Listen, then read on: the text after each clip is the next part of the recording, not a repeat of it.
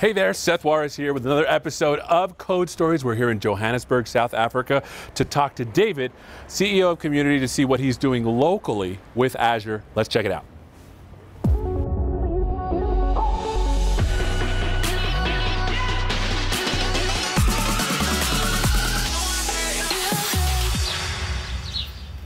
Hello, my friend. Hey Seth, welcome to South Africa. Thank you so much. Tell us who you are and what you do, my friend. So I'm David Prosser. I'm the CEO and founder of ComUnity. We build a rapid digitization platform that runs in Microsoft Azure. So I heard a little bit about this town called Knysna that used your platform during a particularly difficult time. Tell us about that. Yeah, so Knysna built a digital system that runs on the ComUnity platform. And they faced a massive disaster where they had huge bushfires, and the ComUnity platform was used by the town of Knysna to manage that disaster and manage the way that they saved lives and manage the relief effort.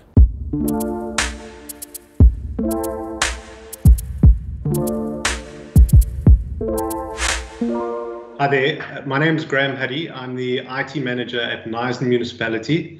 The town of Knysna is in the Garden Route in the Western Cape of South Africa. We're located about 500 kilometers to the east of Cape Town and about 1,000 kilometers away from Joburg. About 70,000 residents. We're a small town and a small community. Can you tell me a little bit about some of the challenges that the ComUnity platform was supposed to solve for you? Initially, the app was used for communicating news and reporting things like potholes and other information to our citizens, but it has evolved into something a little bit more complex. Some of the community folks were telling me here about this disaster that happened in Knysna and how the platform helped. Can you tell us a little bit about what happened? So essentially in June 2017, we had a large fire that originated about 30 kilometers away from the town in the mountains. And with winds of over 100 km an hour, the firestorm just got blown straight towards the town. The town does sit in a bowl around a lagoon, surrounded by forests. So essentially the town got cut off from the outside world. The highway on both sides was cut off. Communications were affected, cellular networks, electricity, and the ComUnity platform was used as a key tool in communicating with our citizens in managing the disaster. We are able to do general broadcast communications to our citizens, and we receive the feedback in private, so that if there is information that differs on the ground to what we know, we can still receive it and we can update our comms and send out a communication. In addition, we can also do targeted messages, so we could pick particular suburbs that needed to evacuate. And through those targeted messages, you could really focus on the citizens that needed to receive the communications most. It is not just the initial disaster. Whilst our fire burned for up to a week, you have the initial event, and then you have the aftermath. And the app really started coming to the fore in the aftermath. So can you give me a real-life human example of how people were affected by the fires and how the platform helped out during this situation of crisis? The fire resulted in over 1,000 households losing their homes in the town. In a 70,000 population of 70,000, 1,000 households is a very large percentage of our population. What that brought with it was a lot of social relief issues that we as a municipality were not equipped to deal with. Two ways that the app was used is one, obviously, to communicate community meetings and updates for the face-to-face communication. But another way we used it was to actually build a humanitarian relief module within the platform, which we managed to go from idea phase whiteboard to production in under 2 weeks.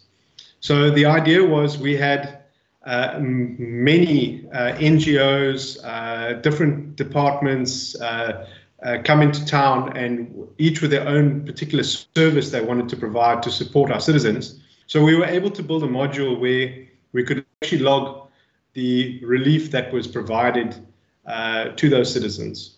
Okay, so some background into my department. At the time of the disaster, there was a total of 9 of us.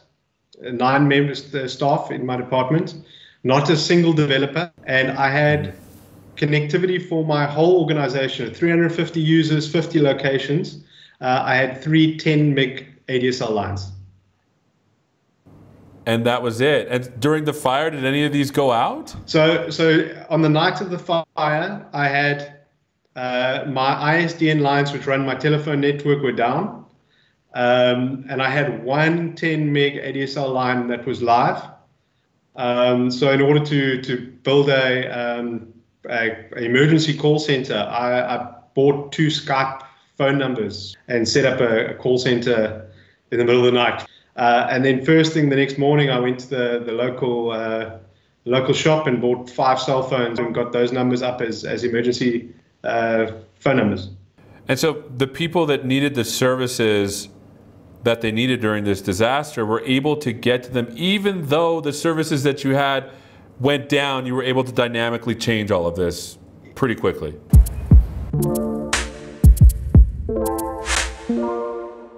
So I heard a little bit about Knysna, but I was hoping you could fill in maybe some of the more of the story for me. Yeah, so of course, one of the real benefits of having a low-code platform is that it's very quick to make changes to the system.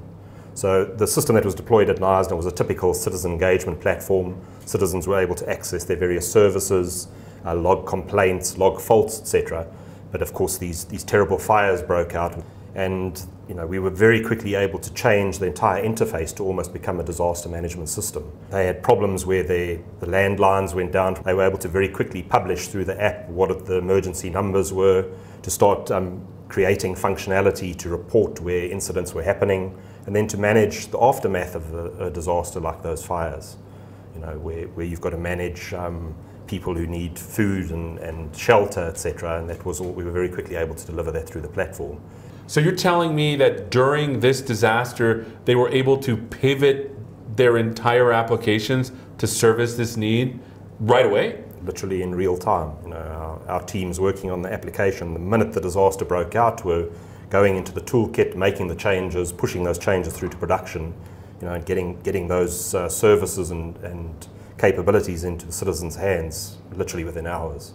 So you've described a lot of interesting functionality that was able to be deployed really quickly. Can you show me how this was done? Oh, sure. So the first thing, the community platform is available through the Azure Marketplace. So as a user, you would come in, and one of the options is to deploy the community platform through the Azure Marketplace.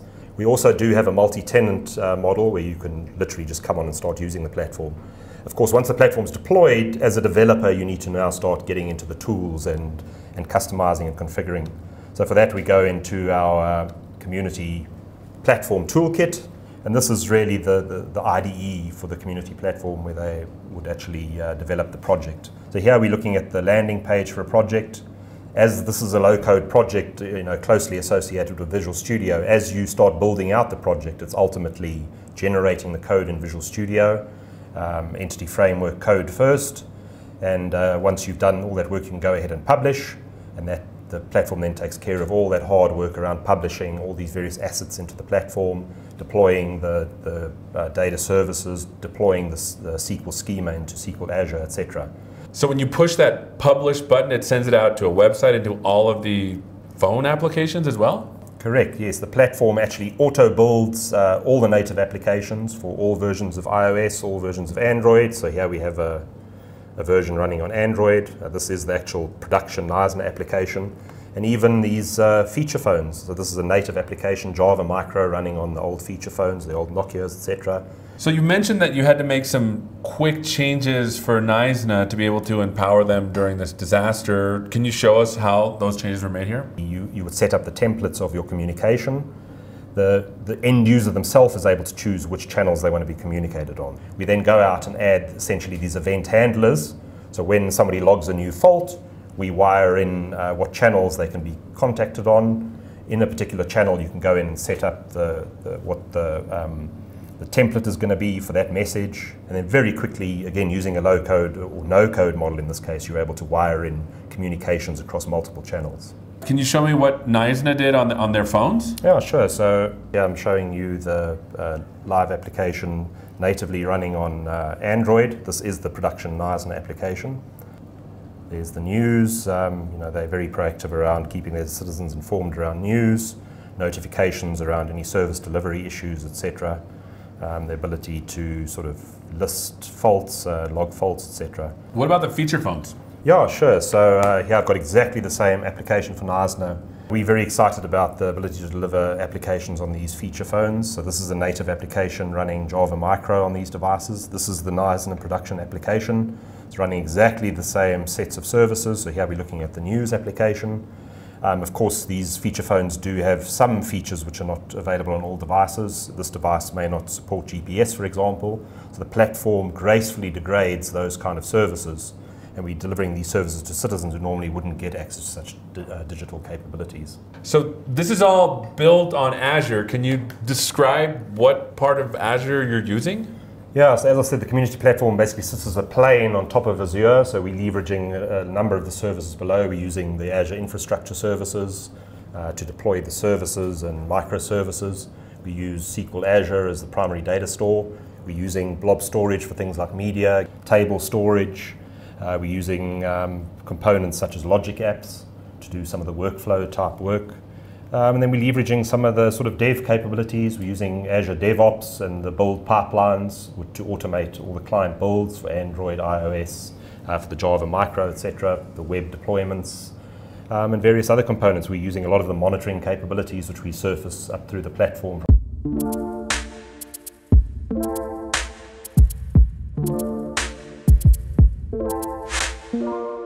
The last question I wanted to ask is, obviously your municipality had established processes and rules. How did you tie those in to the community platform? So that's one of the biggest challenges with the platform, is that sometimes the technology is moving faster than the working bits in the background. We're still in that learning curve. I think the key was the rapid deployment, the ability to be agile, and obviously it's available everywhere. Well, thank you so much for spending some time with us. It's a very powerful way that you're using digital transformation to really empower your citizens, as well as the municipality to do amazing things. Thanks so much. Pleasure. Thank you for having me. All right, that was amazing. We talked to the CEO, CTO, and an actual municipality using the community platform that works on top of Azure. What an amazing story. This and other code stories are online. Make sure you check them out. See you later.